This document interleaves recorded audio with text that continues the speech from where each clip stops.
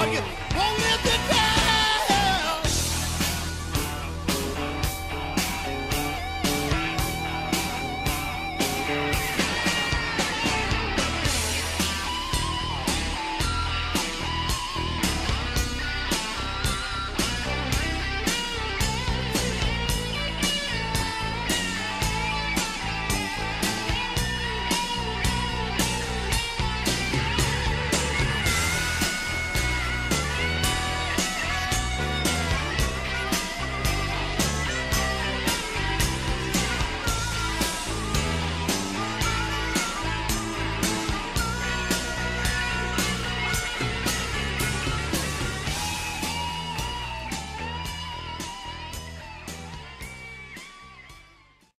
So here's the route that we'll be taking up to the Arctic. From the very bottom right hand side, we left Grand Forks, flew to Salmon Arm, then to McBride, Fort St. John, spent the night there, and next day up to Fort Nelson, to Fort Simpson, flew to Wrigley, spent the night there, from Wrigley to Norman Wells, from there to Fort Good Hope, to Inuvik, up to Tuk, spent the night there, flew back down to Fort McPherson, landed at Eagle Plains, had breakfast there, then Dawson City, spent the night there, and to Whitehorse, to Watson Lake, Fort Ware, Mackenzie, down to 108 Mile Ranch and back to Grand Forks. So its total time en route was 7 days, 3,300 miles. It's a long ways to go on an ultralight. Not too many guys have been there. In Grand Forks, the weather was fair.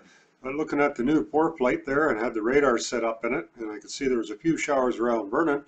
I wasn't too worried, but by the time I got there, she was raining pretty good, so I had to dodge the weather there. In Salmon Arm there, just where I landed in Salmon Arm there, pretty small compared to other planes. Waiting there, and I had a pretty good shower there, so I waited for an hour or so, and I left Salmon Arm up towards Adams Lake and kind of flew up above the clouds there. This is Adams Lake, the north part of Adams Lake. And just continued flying north there towards McBride was the first place I stopped for fuel there. And as I got closer to McBride, the weather got quite a bit better. And you climb up in altitude quite a bit there. Even though it's July, there's still lots of snow up in the high country there. So just some pretty spectacular scenery as you get up in there.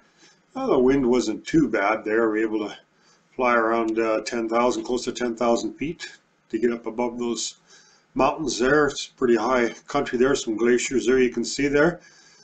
So it's always a beautiful flight into McBride there. You come up over the mountains and all of a sudden there's a big valley, and you drop it down in the valley there. You can see the valley.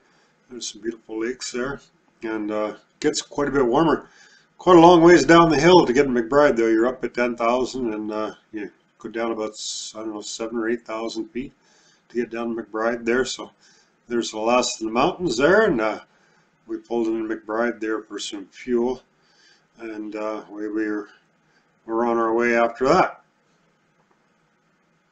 From McBride, flew up to Fort St. John and spent the night at a friend's place there, parked at the airport, and then had a little tour of our old cattle ranch up there. Pretty big acreages up there, big ranches up there, typically from hundreds to thousands of acres. Hay fields are 100 acres or more, up to 400 or 500 acres, sometimes big fields. And the area wasn't really settled until the 1930s, so they're pretty still actively clearing land up there and expanding, building homesteads up there. This is a picture of our old place up there. There, a hand there. That field there's about a quarter section. Still doing burning up there and clearing more land for hay fields. And heading further north, you don't see any cleared land. This is an old fire station. It's abandoned there. Lots of muskeg up there, oil and gas activity in the area. And as we start getting closer to Fort Nelson, you don't see much of anything except just roads and muskeg up there. And at Fort Nelson, we stopped and got some fuel there. This is kind of unusual. This is a beaver on wheels. You don't see them very often on wheels, usually on floats. And there's quite a bit of fire activity in the area. Fire base is pretty active. There's some fire cats there, parked there, that were working on fires this morning.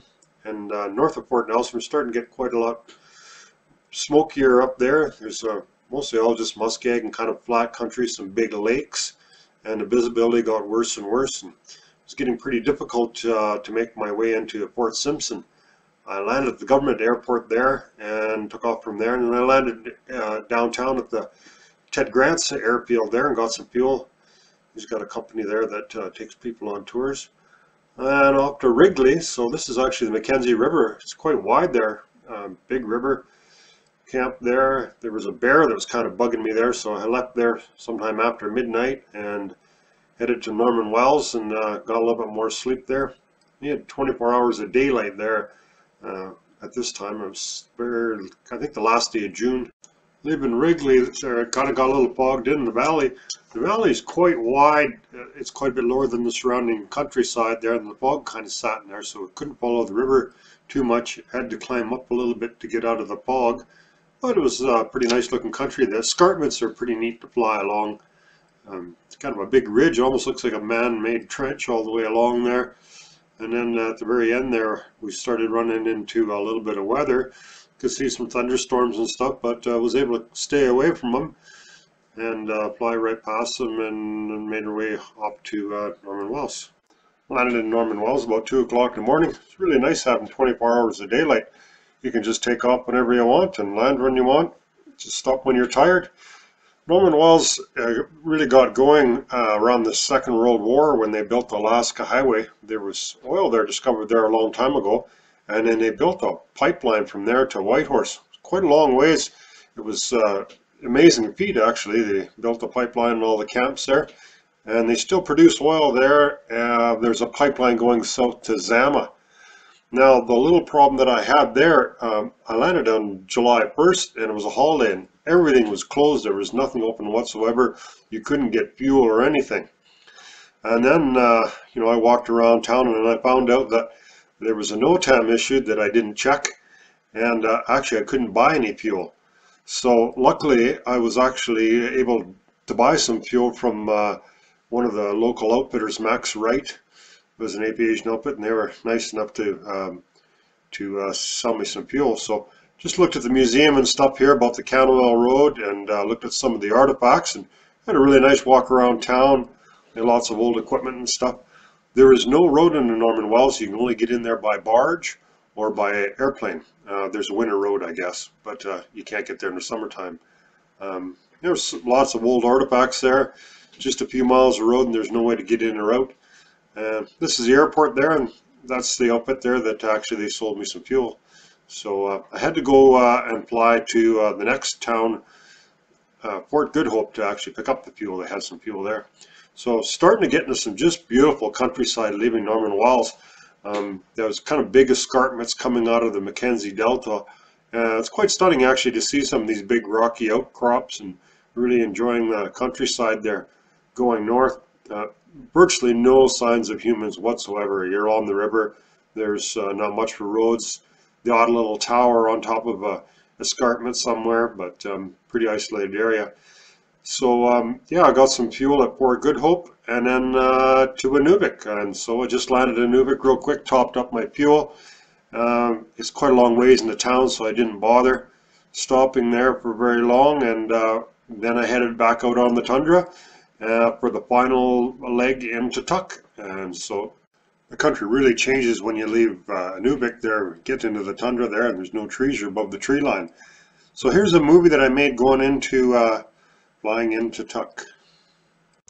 So I grabbed the bite to eat at the restaurant there and filled up the plane, and away we went on the last leg of the tour, heading for Tuk. Pretty exciting. The country really changes dramatically north of Inuvik. You know, there's no trees and a lot more water. You see a lot of birds nesting. Lots of birds go up north there and spend the summer there. 24 hours of daylight, that takes a little bit of getting used to it.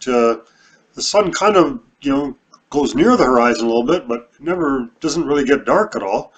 When I was in Tuk there, there's you know, people out at 1, 2 o'clock in the morning. I left Tuk at 2 o'clock in the morning, and you know, it just seems like things are going 24 hours a day.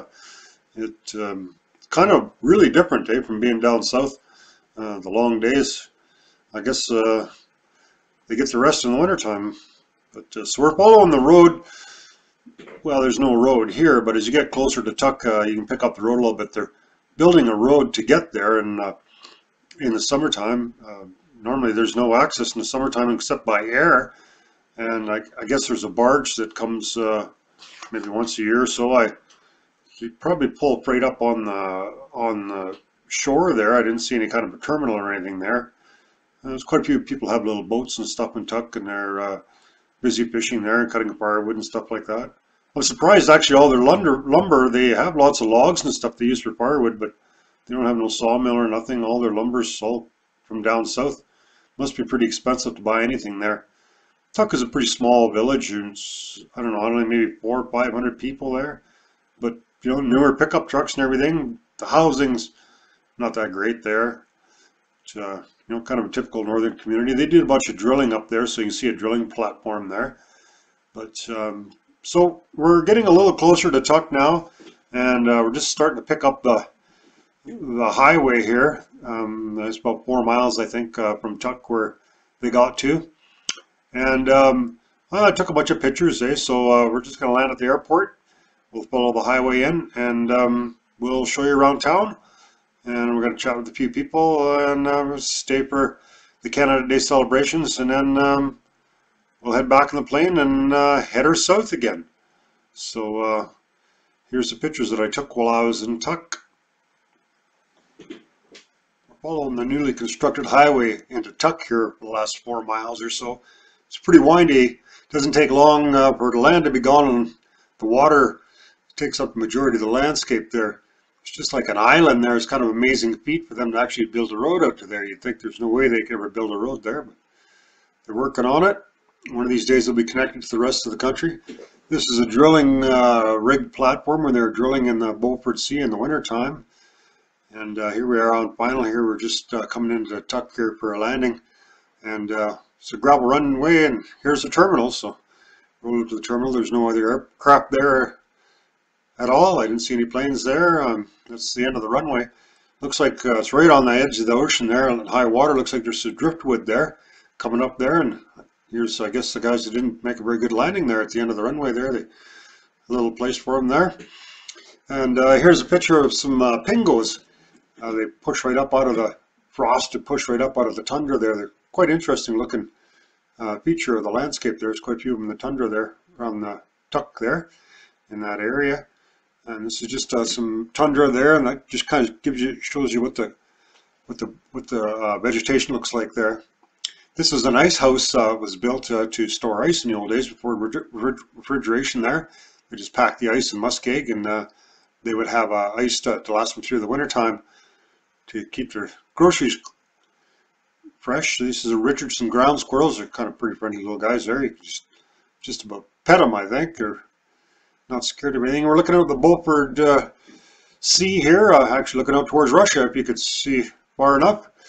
That's all salt water there. There's a dog sled, I guess, there from last winter. Left her parked there, waiting for more snow. This is the end of the Trans-Canada Trail in Tuck. And they're having a little Canada Day celebration there. They had a little party there. It's lasting in the midnight there when I was there, and there's a bunch of people running around the bay there and water skiing and swimming and having a good time. It was a pretty nice day. I was out there in shirt sleeves. That's a radar base, part of the distant early warning dew line there. And keep an eye on the air traffic there. And one more shot of Tuck before we leave and head south. So I left Tuck at about 2 o'clock in the morning after a little sleep, you know, still lots of sunlight, and headed towards the Mackenzie Delta. So this is where the Mackenzie River gets really wide. I don't know how many miles wide it is, but there's not much of a change in elevation between there and the Beaufort Sea. And it's just a huge place for wildlife, you know, all kinds of birds, thousands and thousands of birds. You just see them nesting everywhere. And, you know, you got 24 hours of daylight, and there's lots of bugs there. It's mostly all water and bugs, so it's just perfect for birds to go up there and nest. And, you know, that's why you see so many geese and sandhill cranes and everything heading north in the springtime. They go up there and nest, and you can see the sun on the horizon there. So doesn't get much lower than that. Just doesn't get dark. You know, it gets a little bit darker, but not very much, and then you're at sunlight again. It's pretty neat. So the weather, we're having to dodge some clouds a little bit. And we stopped and landed here at Port McPherson. Spent the rest of the night there. And the next kind of morning, I guess, or whatever, we took off again, heading south. Start to slowly get out of the tundra there and get into the Richardson Mountains. And the countryside really kind of starting to change from tundra into these treeless mountains. They're quite spectacular in some of these areas. At Eagle Plains, we landed there and had some breakfast. Fueled up the plane. They're kind of surprised to see me landing on the highway. It was raining a little bit, but not too bad. Had a really good breakfast, good feed there. Enjoyed that, and then took off from pretty much from the parking lot. The highway's easy place to land there. So we're back into the mountains there, and the trees are starting to see a few trees there, but really rugged ground to go through.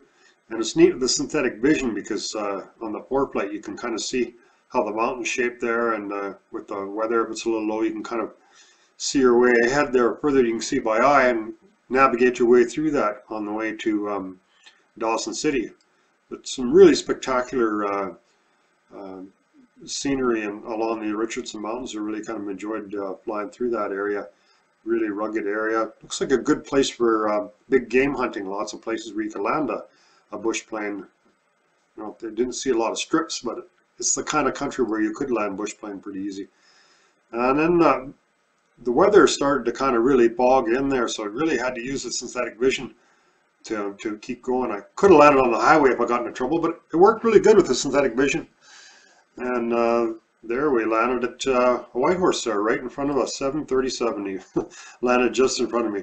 Here's a video of him taking off again. I'd take it. After landing in Dawson City, I was quite surprised to see the 737 there taking off from actually a pretty short airstrip. It's a 5,000 foot, and it's a gravel airstrip. So they have special modifications made to blow the rocks away from the front tires so they don't get ingested in the jet engines. And they land there with the cruise ship passengers and take them for a little tour of Dawson City and then fly back to Juneau. So it's quite something to see. This is the road from Dawson and along the highway right into town from the airport. And what we're seeing here is all the tailings from the dredges. We'll see them here in a little bit. They're just massive. These tailings are maybe, I don't know, 50 feet high and 50 feet wide. And they had, I think, 13 dredges working around the, the end of the 1800s, early 1900s. And they were working in through that valley and going through all the gold there.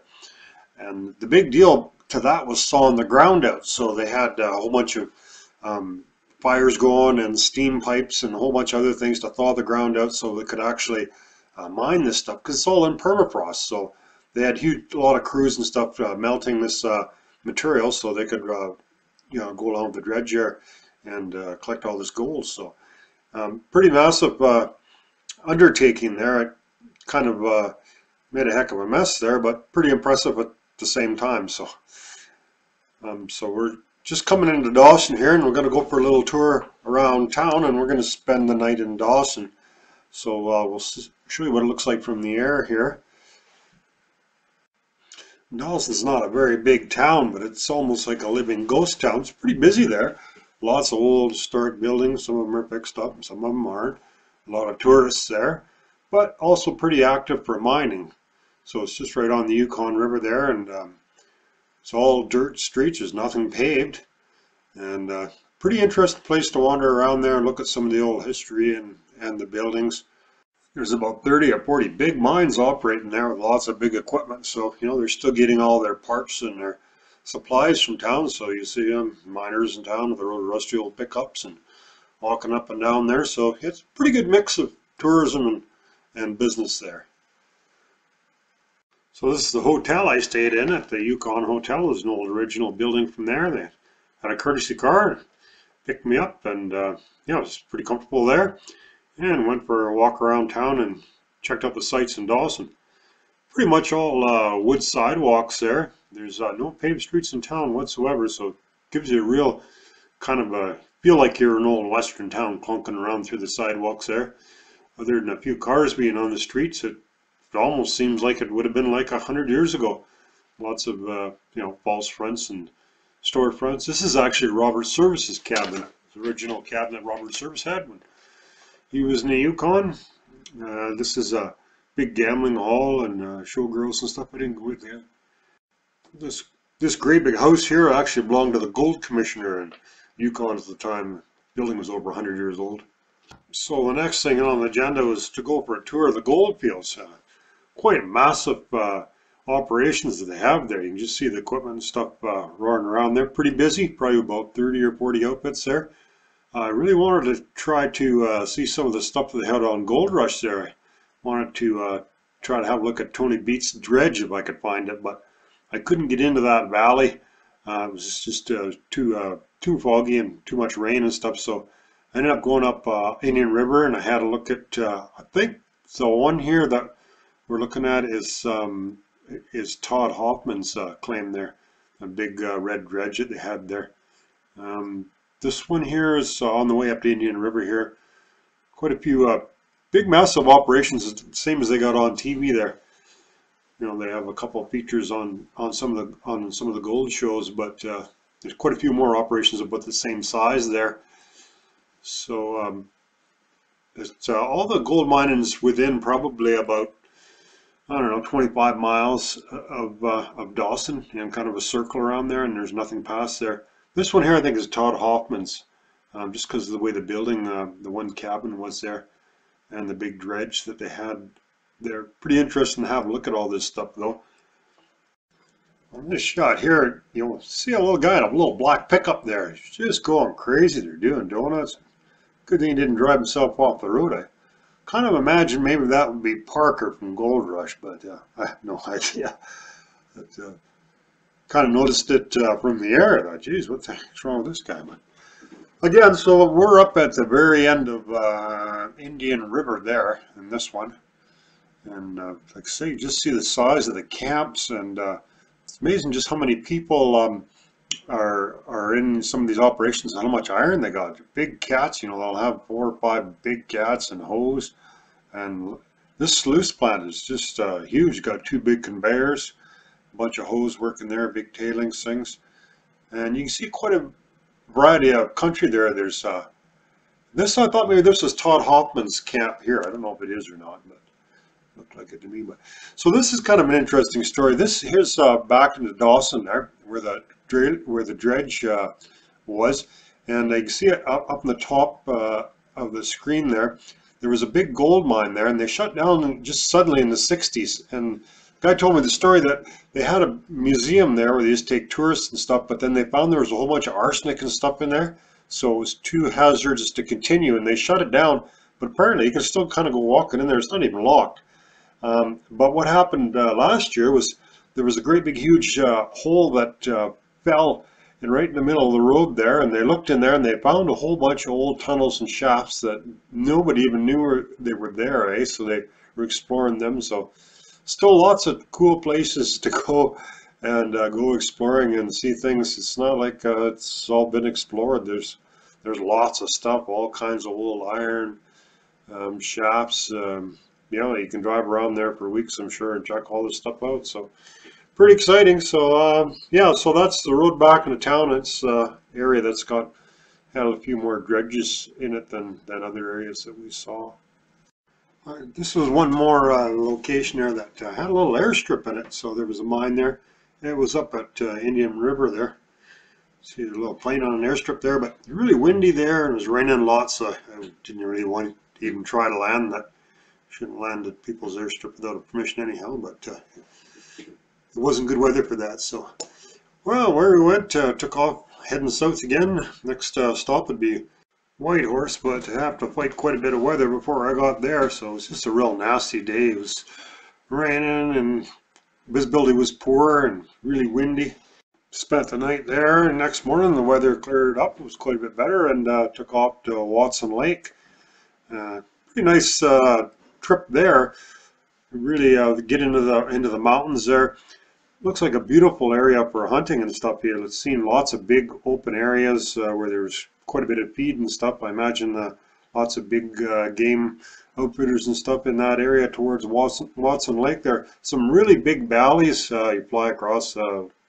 Must be about 40 or 40 miles or so between peaks. It's quite scenic area and not really that high. I was started out along the VFR route, but just ended up flying over top of the clouds there, and so really kind of a pretty relaxing day going to Watson Lake there. Put quite a few miles on there. So here's Watson Lake there. Stopped there for some fuel, and then we made our way south there through the trench. This is just a real beautiful little lakes. Are really colorful, quite of a blue color. Not sure what to attribute to that. It's just no other ones I ever saw like that in that area. But we've seen quite a few forest fires there, and that's starting getting worse and worse. And I kind of figured, well, we just kind of didn't seem that bad. I could probably get around it or through it.